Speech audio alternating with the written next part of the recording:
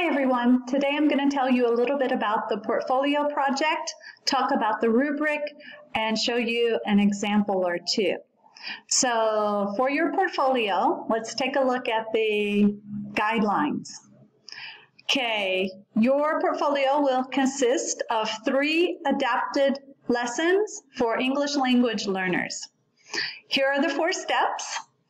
Make sure that you write lesson plans for each of the skills that are assigned.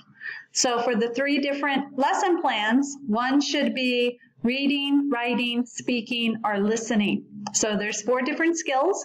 You'll choose 3 of those and write lesson plans that are adapted for English language learners for 3 out of those 4. So again, either reading, writing, speaking, or listening, you choose 3. Then put the lesson plan and all supporting handouts together into one document, and that's going to be graded for the portfolio. You're going to attach your portfolio into the assignment area at the end of the semester in Moodle and in live text, and the attachment can be in a PDF or a Word document. So the portfolio project is 20% of your final course grade. Okay? This is a template of what your portfolio should look like. So there should be a cover page with your name and date, a table of contents, which has the names of the 3 different lessons that you made, and a reflection at the end of the semester. The reflection is about doing the adaptions and the lesson plans. So what was difficult, what was easy, what did you enjoy, what did you not enjoy? Okay, a reflection. And then your lesson plans. So lesson 1 would be your first lesson plan with modifications, pictures, worksheets, handouts, any screenshots of PowerPoints that you use, assessments, homework, follow-up, videos, anything else that you would need for that lesson. And then the same for Adaption 2 and Adaption 3. So you have the lesson plan, any pictures or handouts or PowerPoints that you would use, and the same for Lesson 3. And then for your short reflection, you'll talk about, for example, the strengths and the weaknesses of your lessons, or how difficult or easy it was to make modifications, and so on. Okay, and then this is the end of your portfolio. So let me now show you an example. Okay, here is one example of a lesson plan that was used before for an adaption. So this was about producers and consumers, and it was for a science class for 3rd grade. And the student said that the timeline was 35 minutes. So she was talking about energy transfer, and she mentioned that this is the first lesson for energy transfer.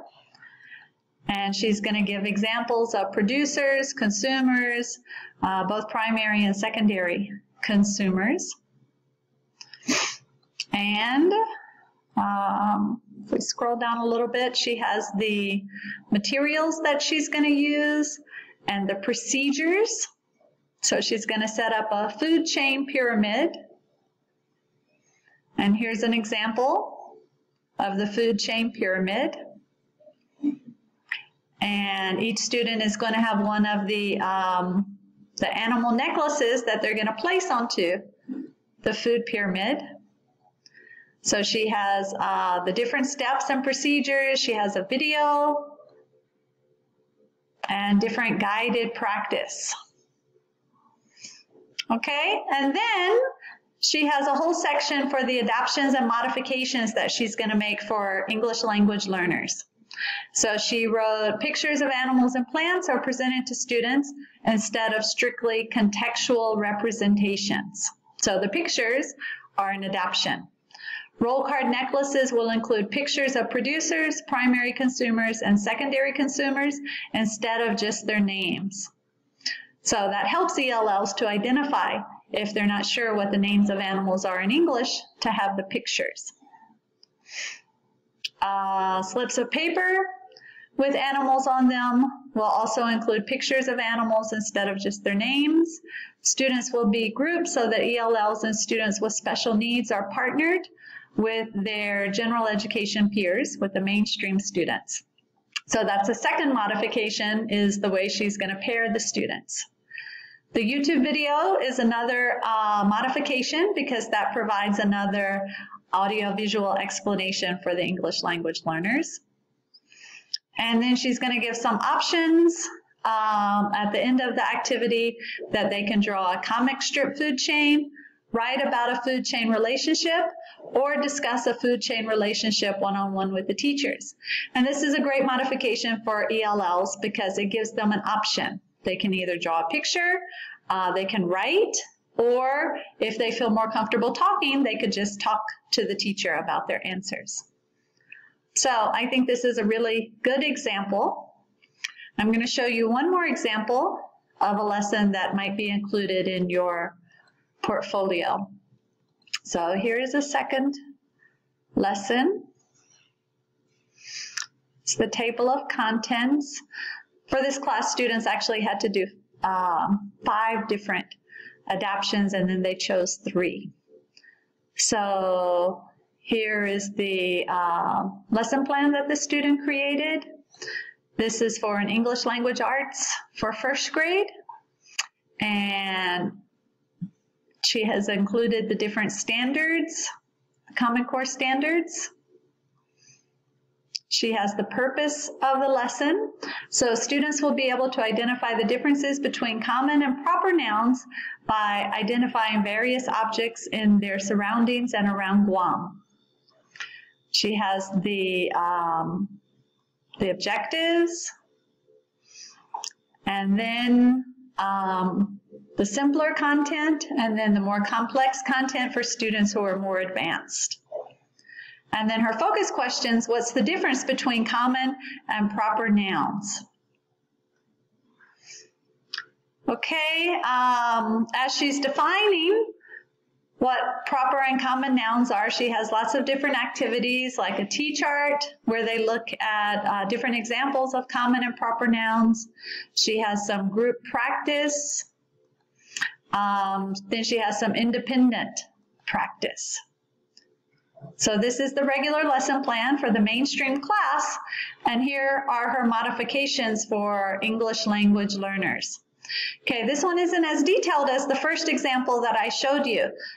So this paper obviously would get a lower grade because it's not as detailed.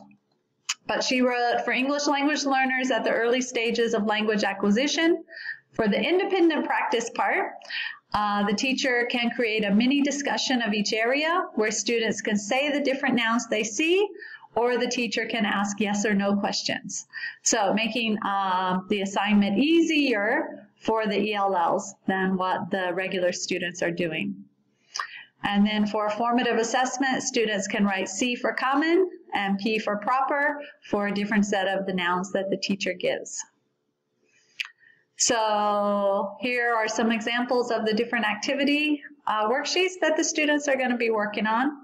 And again, even though she has a modification, remember it wasn't as good as the first example that we saw.